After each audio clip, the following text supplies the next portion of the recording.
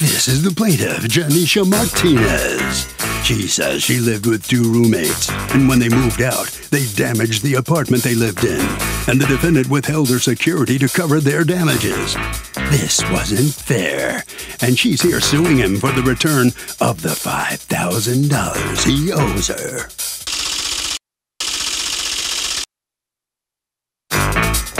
This is the defendant, Nasrallah. He says the plaintiff and her roommates fought a lot, and he's grateful they all moved out. The plaintiff isn't entitled to a refund because she stiffed him on the last month's rent, and he has every right keeping her money. He's accused of not playing fair.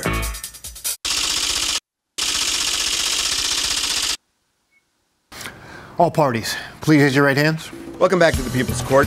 The plaintiff says that her landlord has unfairly docked her security because her two roommates were fighting and damaged the place, but the defendant is saying baloney. All three of them were fighting like cats and dogs. It's the case of I ain't taking the fall for the brawl. Thank you, Douglas. You're welcome. All right, Ms. Martinez, tell me what's going on. Well, it all started back in May, April, actually. My roommate, he got very violent towards the quarantine of the pandemic. We lived together for the whole year. Before that, things were normal. How long had you lived? How many other roommates did you have? Two other roommates. Okay, and you had lived with them since when? Since December 2019. 19 or 18? Yes, my apologies. 18? This was 2018, yes. All right, so you'd lived together a long time before the pandemic happened. You'd lived together a year and a half and everything was fine. And these roommates, how was it that you knew them? One of them, it was my sister. And the other was, and the other was a co-worker of mine that we worked together. We actually grew up together. We knew each other for a long time, for a decade. Once we started working together, he started dating my sister in and out throughout that decade.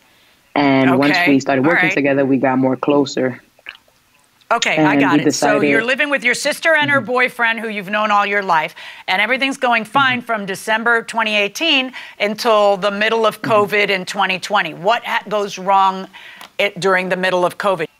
My sister was pregnant at the time, so she was very hormonal. But it was just a real, I don't know where he came from, because he was never like that. Like I said, we worked together.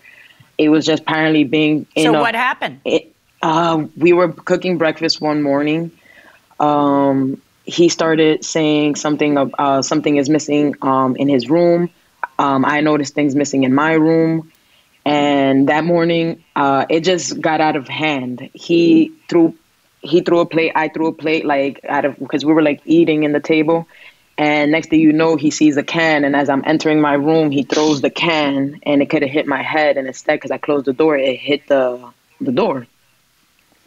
Yeah. And then I was like, okay, I don't know what's going on. I remember it was April 15th, because it happens to be my older sister's birthday on that day as well.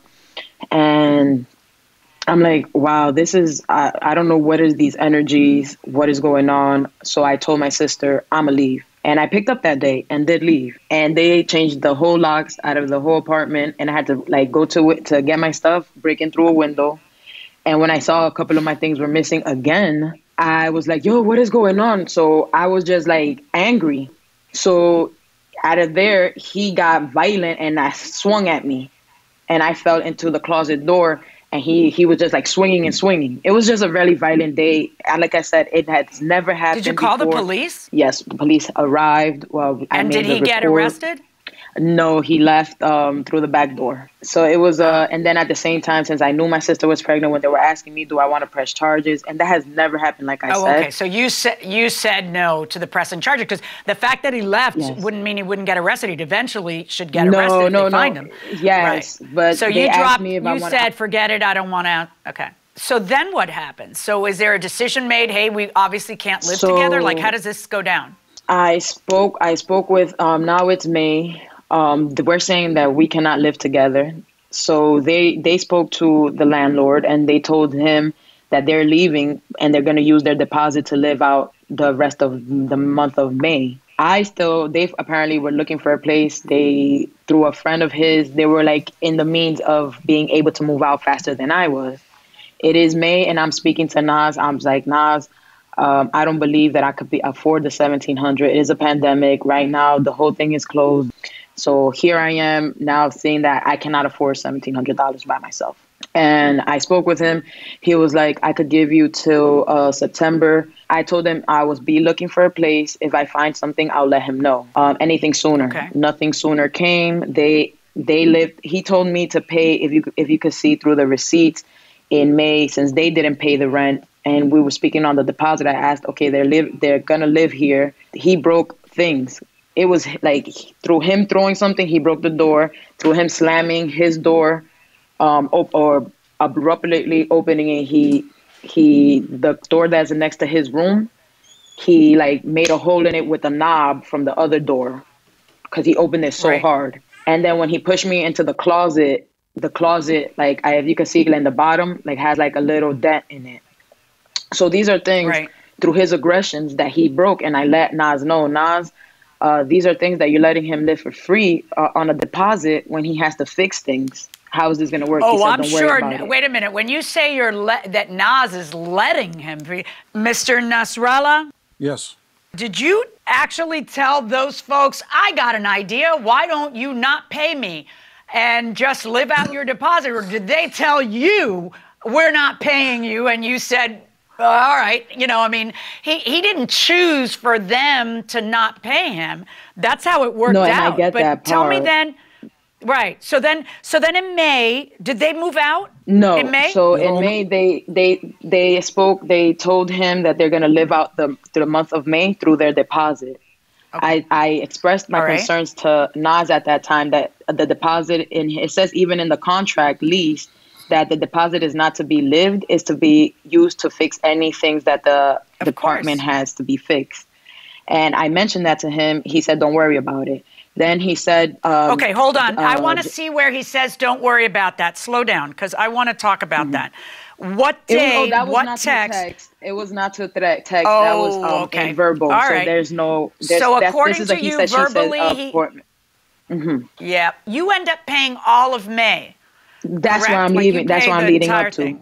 Right. Yeah, so that when I spoke to him on that, he came to me. Well, we were speaking because he lives upstairs from me and I live under him, and there's like a little hallway for the basement connection. And now we're speaking. I paid my rent, the $850. That is my part. And then he said, Miss Martinez, Jay, the deposit is already in the bank. I do not want to touch it. If you pay the rest of the remaining month, your deposit is safe. The whole thing is yours. So, and then a few days later, I came up with the $850 and I paid him the whole rent. So I could keep the deposit complete. But you could keep the deposit unless the deposit isn't going back to anybody because there's damage. Like, that's the part that I'm having some confusion, because the point of a deposit is to cover damage. So, Mr. Nasrallah, tell me about that conversation she's talking about. What is it you told her about the deposit? Go ahead. First of all, Your Honor, she never mentioned to me this story about what she's saying now. The whole incident happened, the first interaction was in June 8th, that when Rick, her sister boyfriend, he started fighting with her, and he sent me a letter saying, could you please allow us to use the half of the security until the 15th of May. And I agreed to it. And from hearing them fighting down the stairs and she kicking doors and punching everywhere, Rick and her sister had no damage in their room. All the damage was in the living room, in her bedroom, and the kitchen. And I heard her many times kicking doors, screaming. So I didn't even interfere with that at all.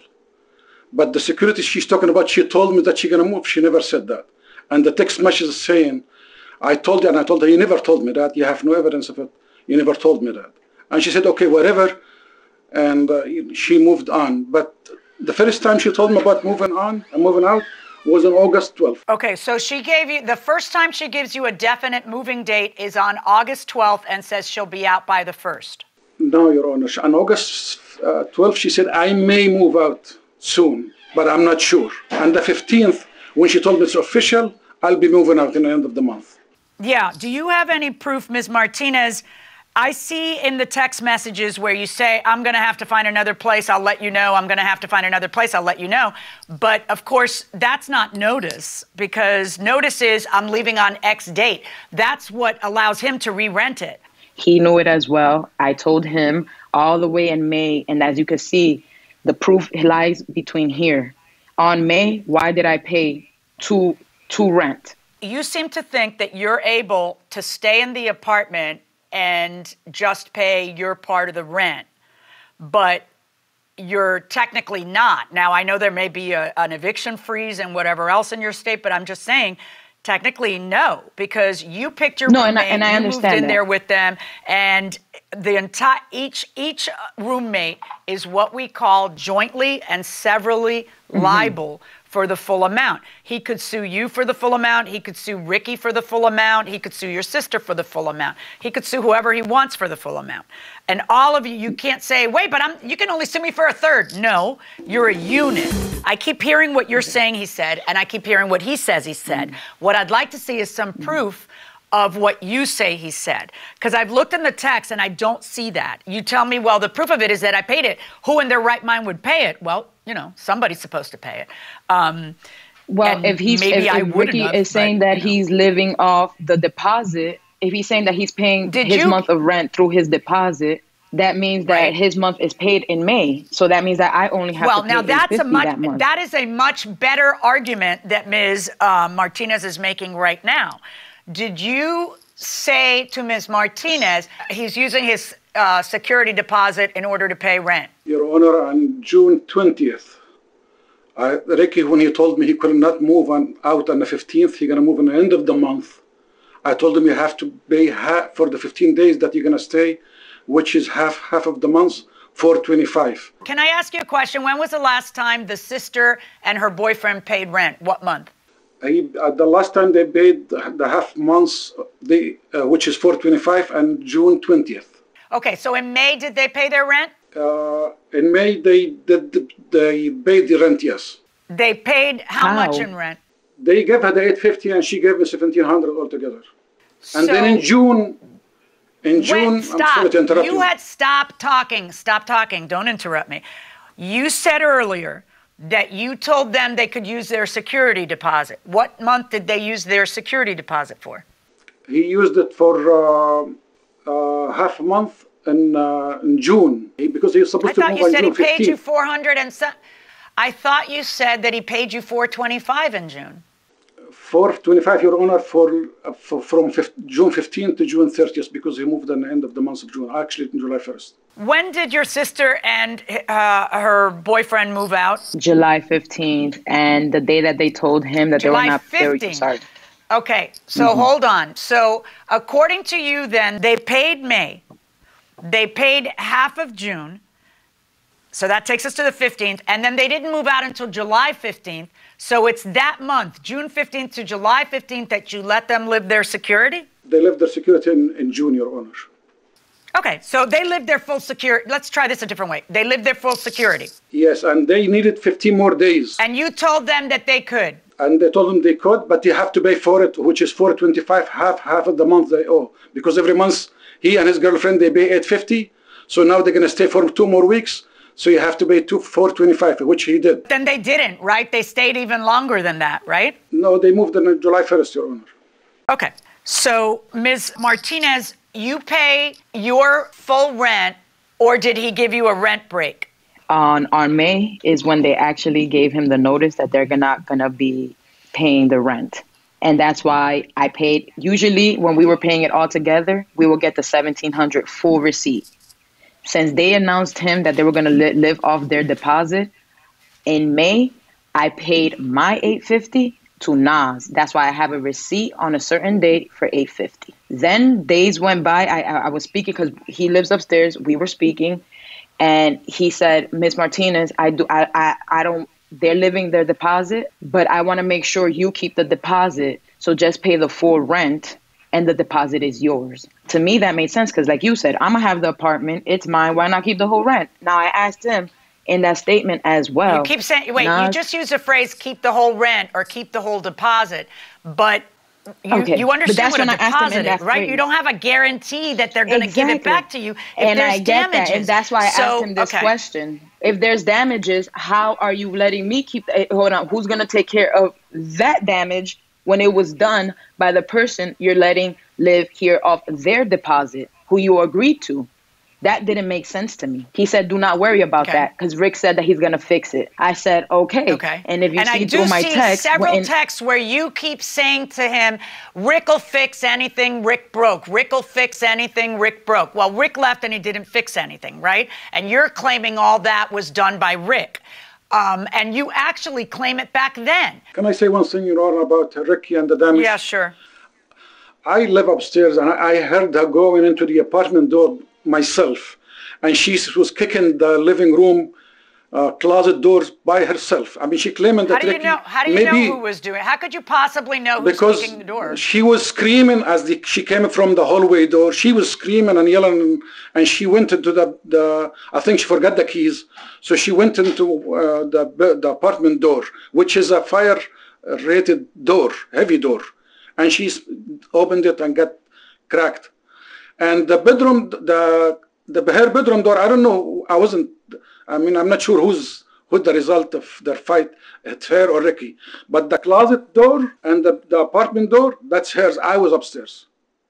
And I heard you know what the problem is, Mr. Nasrallah, is that you, and I get why you did that, because you're doing what you can. You're trying to get rent where you can. I understand that. But you want to have your cake and eat it too. You want to deal with them like they're separate people, because you're making deals with Ricky and the sister, and I'm sorry, don't interrupt me. You're making deals with them about what they can do, what they can pay, what they have to fix, and you're treating them separately, but you don't want me to treat them separately. But I understand why you're just trying to get what you can get in rent, because at the end of the day, you still have to pay a mortgage and you don't want to be stuck with the bill. I understand. I find that based on the facts of this case, you're not entitled to the entire security deposit. There are damages there, and nobody's ever entitled to the security deposit when there's damages. There's a problem, okay? There are damages, and so you don't get to have that part back. But, there is something going on here that makes me a little bit unsettled, which is how much Mr. Nasrallah got involved in treating the two sets of tenants as though they were different and negotiating the security deposit with the other side and saying, okay, live it out here, pay me $425 here, do this over there, et cetera, et cetera, et cetera. You know, and that does kind of bother me, because when you're doing that, then you're kind of okay that you spent their part of the security deposit however you wanted to spend it. So what I'm going to do is I'm going to order Mr. Nasrallah to pay $1,275, which is just the part that you ended up having to pay for them, because he didn't end up making them pay and got separately involved in negotiating rent from each of you separately, instead of staying hands off and saying, I don't care, you guys work it out. Because if he didn't act that way then he can't act that way now. $1,275 verdict for the plaintiff. If I may ask something? Hello? Mr. Nasrallah, how do you feel about that? Are you okay with it or not? I disagree. Because the judge didn't take into consideration the amount of repairs that was done in the apartment, the doors and the walls and the labor. And still I have a bedroom door that's fire-rated door is not fixed. Well, anyway, that's the judge's decision. I'm sorry, but you're going to have to live with it, Mr. Nasrallah. Sorry. Ms. Martinez, you wanted to say something to the judge at the end of the case. What would you have said to her? I have a lease that says that I signed it on the 28th and that I moved in on August 28th. So I was long gone before September 1st. All I did was tell him that I will clean up the place nice and spick for him, because I do understand that I gave him 15 days ahead of notice, when in Jersey, if you're living month to month, it is allowed. And that is, I looked it up. Listen, the bottom line question is, what has this done? Let me ask you, what has this done for your relationship with your sister? Are you still? Me and my sister are fine. Her? Yes. You are? Okay. I just saw her yesterday. Okay. Oh, good. Okay. I'm glad of that. All right. Well, anyway, that's the judge's decision. $1,270 you get back, and that'll do it for the case. Okay, Doug. Well, look, in situations like this where you've got multiple roommates and one or two of them leave and one is stuck and then the landlord deducts the money and all of this, if one tenant gets socked with a disproportionate amount of money, that tenant can then go against the other roommates after a case like this to recover at least a portion so it's divided evenly. I mean, that is always the point. So it may be that you end up with two court cases, one where the landlord sues one tenant and the second where that tenant brings the other tenants into court. Can I sue my neighbor for constantly putting his leaves and grass cuttings on my property?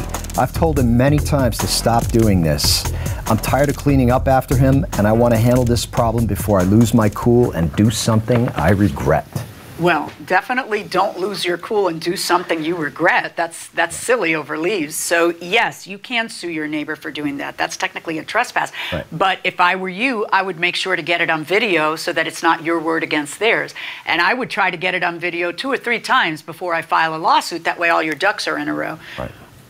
That's the perfect way to do it. Right. Right. And certainly it is a trespass, even if the guy doesn't even go into your yard. If he chucks the if he's just chucking his, if he's that's it. putting his debris, exactly. Not only that, but he potentially could have criminal liability for littering. And in virtually every state, and certainly even in Florida, it can be a felony if you put something that's 500 pounds worth of cuttings. I'm sure it's much more subtle than that. It'll end up just being leaves and nothing else. So, you know, do you remember? There was a Mad TV spoof years ago. It was the first time that I was ever spoofed. It was like 15 years ago. Yes, Yvonne Criddle. The character from Mad TV plays hilarious. A litigant. She was hilarious. Look that up on YouTube. A lawsuit about leaves being tossed into her yard. It was very good.